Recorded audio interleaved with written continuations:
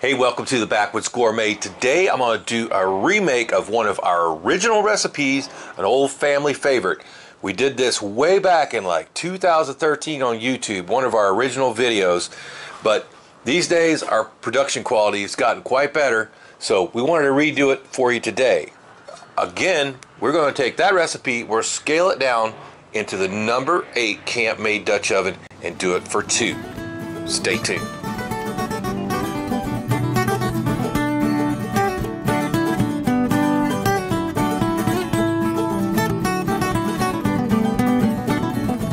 So today's dish is something my grandmother used to call beef biscuits. It's my dad's favorite, it's one of my favorites, one of my whole family's favorites. My kids loved it. Everybody I've ever had try it really love this dish. So I thought it deserved another go around here at the Backwoods Gourmet channel. And you know, we're going to scale it down for 2 today, but if you want to make it for 4, just double these amounts of ingredients and use your number 10 deep or your number 12 Dutch oven. It's been raining for about the last 24 hours. We were going to do this on open fire, but just this thing will work out. So we're going to do the first part of the dish today over on the propane burner, and then at the end we're going to bring in some charcoal and finish it up. So let me show you what you're going to need to get started with this dish. So what you're going to need to start this dish out is some beef cubed up. And it doesn't have to be fancy beef, shanks, round steak, whatever other tough cut you got, a piece of leftover brisket, whatever.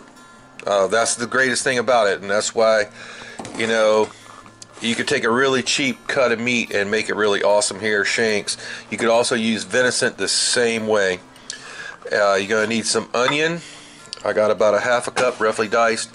I'm using today Swiss chard stalks because that's what we have fresh in the garden. To me, they cook like celery, but a little bit sweeter. But if you don't have those, use celery. We have some all-purpose flour, some steak seasoning. Today, we're just going to use Montreal steak seasoning, and we're going to go ahead and start seasoning up our beef. And I should have got a bigger bowl. I'll have little Makita cleanup crew out here on that one in a second, I'm sure. Alright, so we're going to season pretty generously because we're not bringing a lot of seasoning into this dish. Then we're going to go ahead and put them in over here in the flour, and we're going to dredge them. And just toss them all in there. Make sure they all get coated in the flour. You want to do this a little ahead of time, even before you get your pot ready, just to let that little bit of salt and seasoning start bringing some of the juices out. And then that'll help bind the flour to them. So just dredged. Alright, now it's time to get our little 8-inch camp made over there on the fire. So we got the little camp made over there on medium-high heat. Going to go ahead in with about 2 tablespoons of oil. If you're using the 12-inch, you're going to need about 4. So you want that bottom of that oven to get a pretty good little coating of oil on it. So medium-high heat, we're going to brown this, but we don't want to burn it, burn the flour. For number 8, I'm going to take like a handful of the meat. Just enough to cover the bottom. And that's how you're going to gauge your ingredients when you make this. Bigger your oven, more pieces you're going to take to cover the bottom. So we're not going to use all the ones we got, that's fine. I'm going to go ahead and stick them back in the fridge, and I'll make something with that later.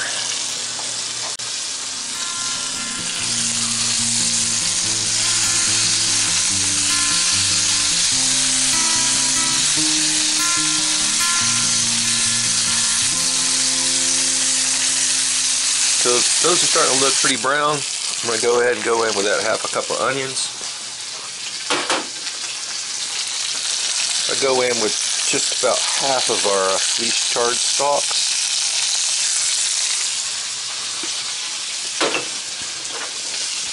Let's stick a lid on for just a sec and let those start sweat. Give that a couple of minutes. To come up to one of them, throw in a bay leaf. That's about a half a bay leaf. And just enough stock to kind of bring up everything. it's going to thicken pretty quick there too. All right, so that's beef stock. This is from Better Than Bouillon. It is the best that I've found. All right, now I'm going to cut that fire down to a simmer. Got a lot of heat in that cast iron right now. Put the lid on it. We'll keep the rest of our stock handy just to keep it freshened up if we need to. Now it's going to simmer for about 35 to 45 minutes till the meat's tender. So it's been our 35 minutes. I'm going to go in, let's take our lid off and check on our meat. It's getting really tender. Okay, so while we can, let's go ahead and take that bay leaf out of there. We don't, it's easy to find right this second. We'll go ahead and pull that bay leaf out. Don't want to be chomping on that thing. And give it a little stir. Oh my God, yes. Alright. And the smell coming off of that right now is something really special. So we don't want to put any more salt in it, but I do have some more. This is ground black pepper and rosemary. Give that a little season of that. So here's the things you're going to need for the next step. We're going to put some carrots. We're going to kind of layer these on top. Use your favorites. Okay, something I put on here you don't like, use something different. We went out to the store out there to the garden and got some fresh scallions, because those initial onions we put in there, those have all cooked down to almost right into the gravy. So we want to have a little texture too. So, and then some more of those Swiss chard stems. And these will, you'll still be able to taste those. And then just I had one little broccoli plant out there that was bolting and starting to flower, and that you can leave this out if you don't have it. But like I say, you put a number of different things in here. So let's take our spoon, let's kind of just press them down. We want them to stay on top though. We don't want to mix them totally in there, but we just want to push them right down into that broth. Okay, so that they'll start cooking. And we're going to give them a little head start, and then I'm going to show you the big twist to this dish, beef biscuits. Got charcoal going over here, so that ain't far off. So today's biscuits, we're going to actually use a product that I just found in my local grocery Publix here in Florida, all over Southeast United States, called Southern Biscuit. So this is also, this video is going to be a review of this product, so you can do a lot of different stuff with it. Today we're going to try it out and see if it even compares to my homemade biscuits. And for our topping on our beef biscuits today, we're going to do some cheddar drop biscuits. Okay, so I was really intrigued with this product because you can make pancakes with it, and biscuits and all kind of cobblers, all kind of stuff like that. So I'm always looking for a product I can take camping that will cover a lot of different kind of menus without bringing all those separate ingredients. If I could just bring one little thing, and it's already got the lard in it, it says. So, or shortening. We just add milk, and we'll see how it goes. I'll give you a review of how it turns out at the end of the video, so don't go anywhere. So we got some charcoal going over there. We're going to bring over our lid because we want to preheat our lid for when we put the biscuits in. Okay, I think this is pretty important, and we want 450 if we can get to that. So I've got me a bunch of charcoal going, and I'm going to completely cover the top of this lid, and I'm going to put it over here on, this is the Camp Made collapsible multi-thingy-bobber. Not a huge fan of it, but it's handy. So I'm gonna go ahead and just get as many charcoals up on that thing right now. as it'll take, and if it takes more than that, I might get a couple more. We got them spread on the Dutch oven table. So what I'm doing is getting that lid hot prior to putting it on the Dutch oven. So we're gonna go ahead too, and we'll rain some out on the bottom to keep our bottom heat up. Got quite a few. I'm using Kingsford today. This is a Kingsford hickory.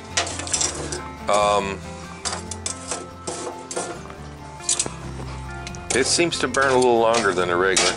So anyway, we got some staged over there. I don't want to get them too close to these rubber feet that this thing has. But again, preheating the lid, I think that's going to be the trick to make these biscuits come out great.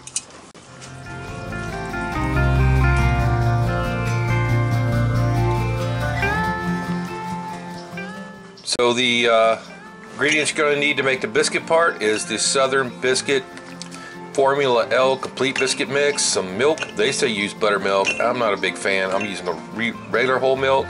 I got about 1/4 cup of shredded, that's Mexican 4-cheese blend. Use whatever you got. And a little bit of the rosemary and black pepper that we used in the dish. I'm going to actually put a little bit of that in the biscuit mix also. So let's go ahead and put it together. Did the math on the bag, and I kind of figured out it was going to take about 1/2 cup to make 4 biscuits, and maybe we'll make 5, so we'll give it another little like 1/4 cup. All right, I'm going to go ahead and in the dry ingredients, going to give that a little bit of that's the rosemary and pepper, and I think it's going to be easier to put the cheese in now and mix it up with the dry ingredients. Alright, yeah, that mixed in there very well. So now we're going to go in with the milk. I'm going to grab my spoon. So the package directions say add just enough milk to make this come together. Alright, so we're going to go real easy with it.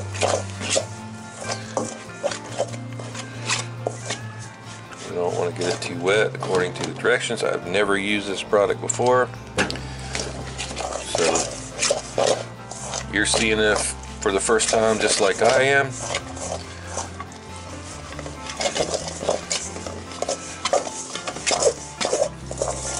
So that's pretty dry to me.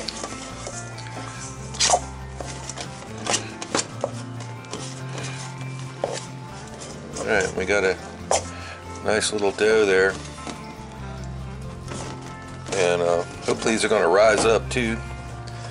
So I think we want to put, we want to make it into 4s, but we're going to spoon these on, so no need to do anything. We'll let it sit there, kind of soak up the rest of the moisture, kind of marry up a little bit, and then as soon as our pot's ready, we'll make the biscuits. So let's turn off our fire over here, bring over the number 8, and we got a ring only on the outside. I don't want any direct heat up under the bottom. Okay, so we're going to go ahead and do our drop biscuits. I think we're going to try to get about 5. Okay, and maybe one in the middle.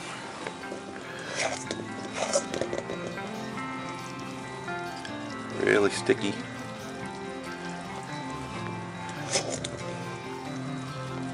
See how it works out.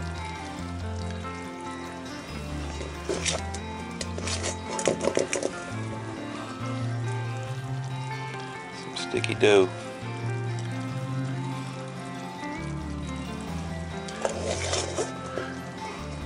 Last one might be a little bigger, but it's alright. Give a little bit of what's on the spoon to that middle one. Alright. Now we got our preheated lid sitting right here next door. Let's try to get that over there without knocking any of the coals off of it. It's going to be a trick because it's completely covered. Alright, carefully, right down on there, preheated. Alright, again, we're trying to get that to 450. So let's get these coals off to the side there. Give it a few minutes and we'll give it a check. Now let's go and take a look. Been about 10 minutes. Biscuits look awesome, and bottom looks like it's mostly cook down. So I'm gonna go ahead and take that off the fire. I don't want it to get too hot on the bottom, but I wish you could smell that right there. All right.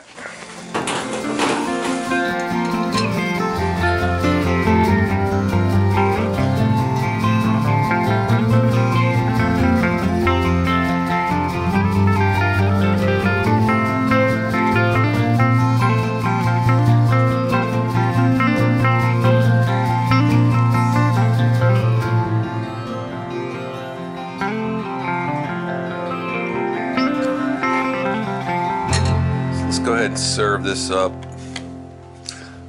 Backwoods Gourmet style. Go in there and get a piping hot scoop of that biscuits and that veg.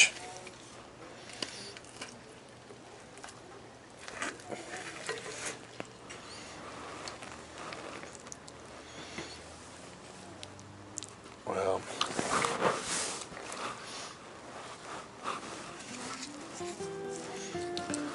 wish you guys here or smell that, guys. Little basil. There you go. It's Backwoods Gourmet beef biscuits in the Dutch oven.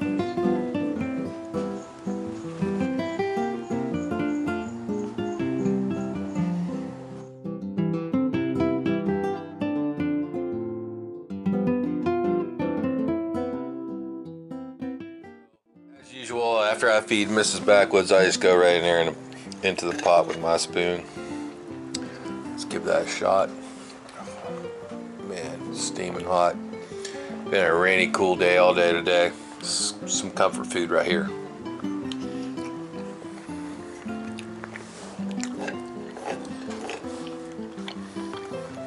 Wow.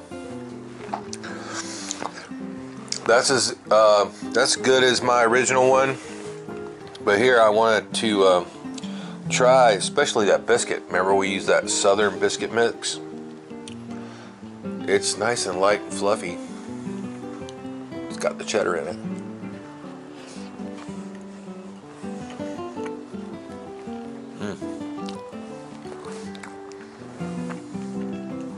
Okay. Yeah. That was pretty daggum good right there. So look forward for a future Backwoods Gourmet video of us using just making straight up biscuits in the Dutch oven, because that mix was pretty handy, and it's nice and light and fluffy. You want to buy that? I know you do.